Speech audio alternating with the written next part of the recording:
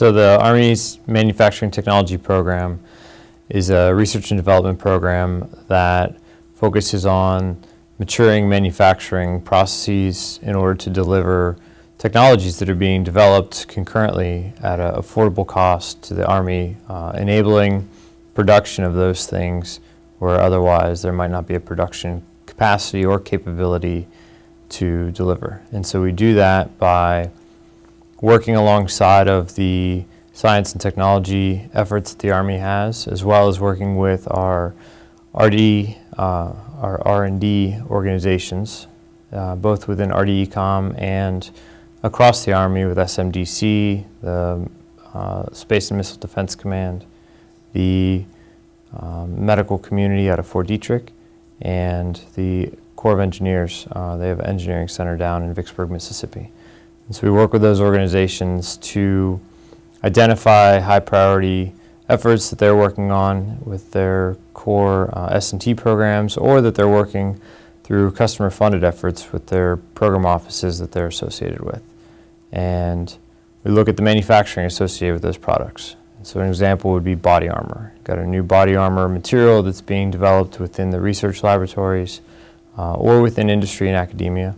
And as those materials mature and the science and technology efforts associated with those materials mature, we look at how we manufacture those materials and how you take those materials and put them into a shape and a form factor that is appropriate for body armor. And then taking those individual materials and smashing them together to consolidate them, the ceramic plates along with the composite backing structures and the glue that holds those together, to be able to demonstrate the manufacturing feasibility of that, buy down the cost of doing that and the risk associated with that.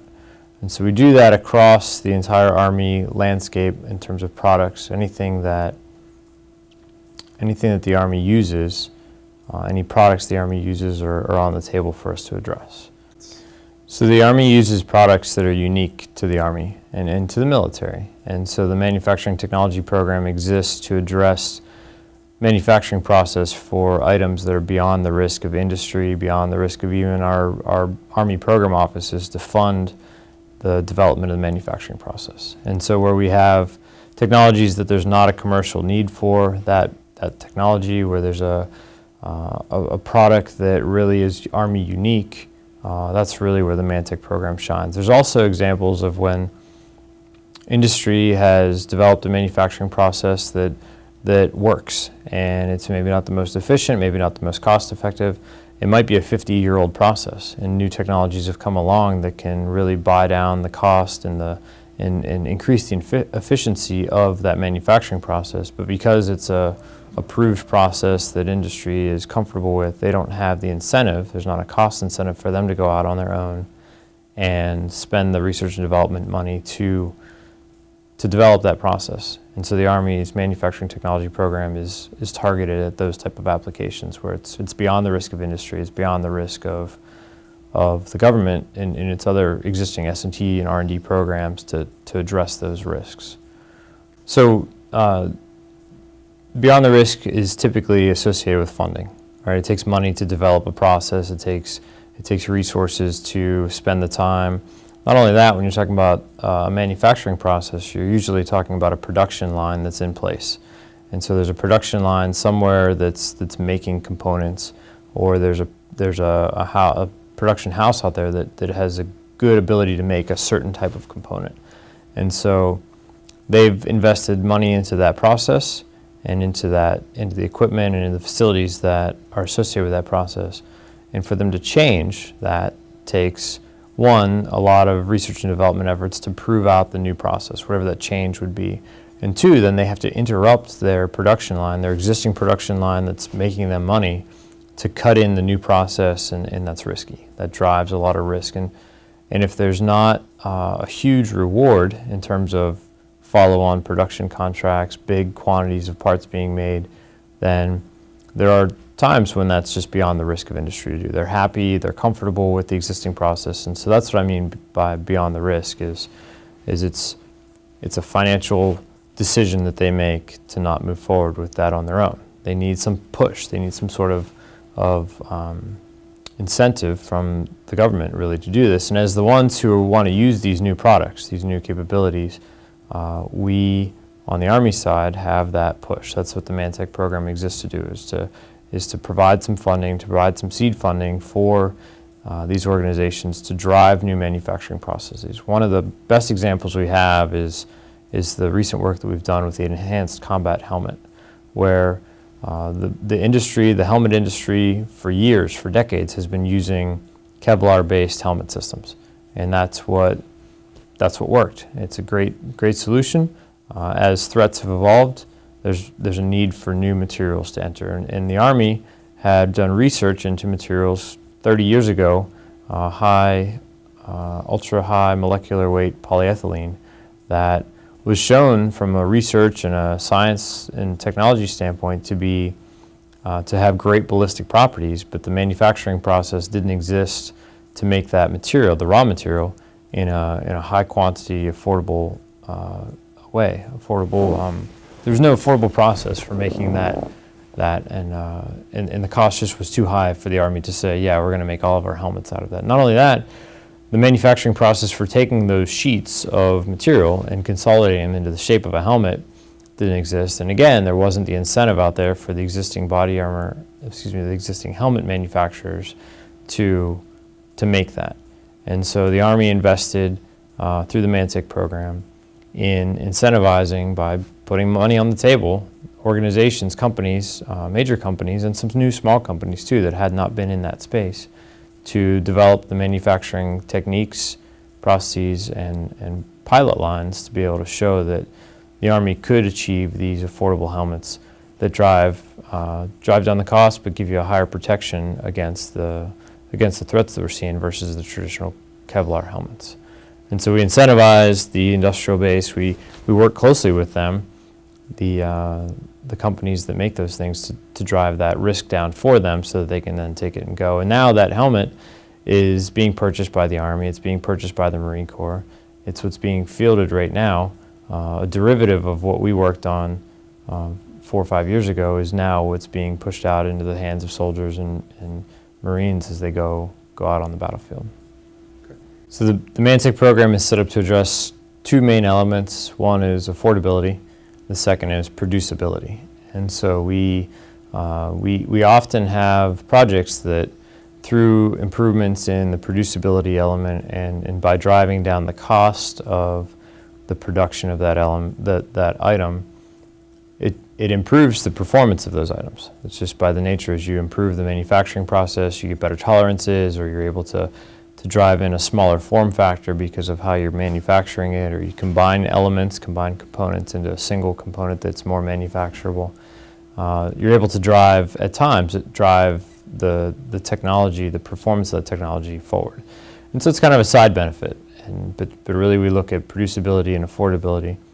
When we're looking at proposals, we have a set of criteria that includes those items. It includes also, how does this project fit within the Army's big strategy? You know, the strategic goals and initiatives that the Army has, both at the S&T level and at the requirements side. We use TRADOC in their efforts, their priorities, to look at big Army initiatives. We look at the Chief of Staff's initiatives, and of course the Deputy Assistant Secretary of the Army for Research and Technology is the individual who owns, or the group that owns, this program. They're the ones that have complete oversight over the Mantech program. We look at their major initiatives and try to align our investments with those major initiatives.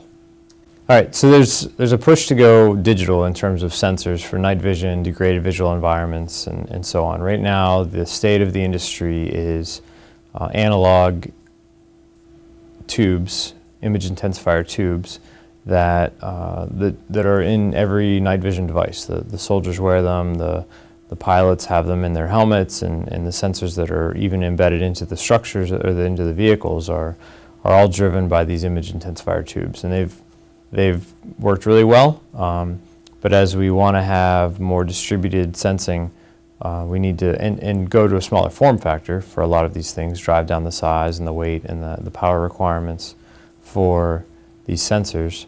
We need to go to digital sensors.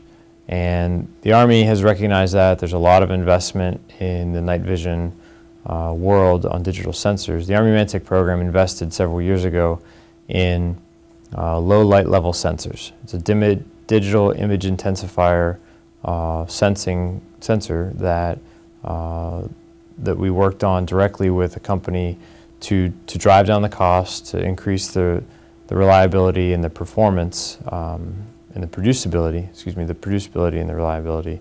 The performance came along as a result of these sensors. And that particular sensor was targeted towards the Apache helicopter. There's a sensor out on the nose of that helicopter that allows the pilot to see in degraded visual environments, especially at nighttime. And by working directly with that particular industry, by working with the night vision labs and the program manager for the Apache helicopter, we were able to drive down the cost, increase the producibility. For example, the reliability went up on these sensors, the yields went up incredibly, which again drives down costs even further. And those sensors are now flying on the Apache helicopters. They're being rotated in as the helicopters are brought back in for maintenance. They rotate these sensors in, they drop right into the existing box essentially where the old sensors were. And feedback from the pilots is that they're great. They're better able to see. They have better performance than the old items. The pilots also used to have a tube right here on their helmet that was pretty big and bulky, and now with the sensor out on the nose of the helicopter, they don't have to have that. They can have basically just a screen that they look at, and this huge tube is now gone. Think of it basically transitioning from TVs with your old CRT tube-based television to the more modern digital LCD and plasma TVs is essentially what we've done with respect to those sensors. Additive manufacturing gets a lot of press these days, 3D printing, and the Mantech program is not immune to that. We're paying attention to that very closely. I think that industry in a lot of ways is going to lead a lot of what happens within the additive manufacturing space. However, I think the Army has a great opportunity to take advantage of that and to use additive manufacturing in some specific ways. And the Mantech program is looking heavily at additive manufacturing and how we can apply the techniques, the materials that are being looked at and the processes to do things like repair expensive components and eventually get to the part where we can build new parts, not just replacement parts for existing components, but entirely new designs, entirely new items that haven't existed before using additive manufacturing.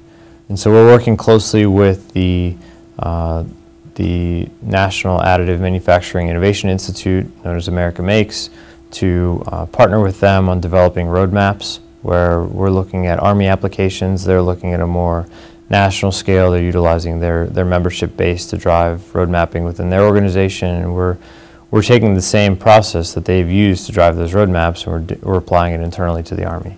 And so we're developing a roadmap right now in additive manufacturing that will help us target the technologies, the processes, the materials, and most importantly, the applications where we can start looking at additive manufacturing and seeing how we can drive that technology into how we operate, how we improve readiness. Maybe we can reduce cost, especially if we can repair parts instead of having to pay and wait to buy brand new ones altogether. And so I think additive manufacturing holds a lot of promise.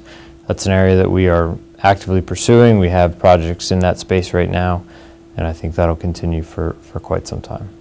The Mantech program is working closely with the Department of Defense and the administration, really, on supporting the President's National Manufacturing Innovation Institute effort. And it's a public-private partnership. It's a network of public-private partnerships known as Manufacturing Innovation Institutes that are focused on driving innovation into manufacturing domestically and bringing those technologies, those processes to bear such that the U.S. can regain its edge in manufacturing, regain its edge as a technology superpower across the world.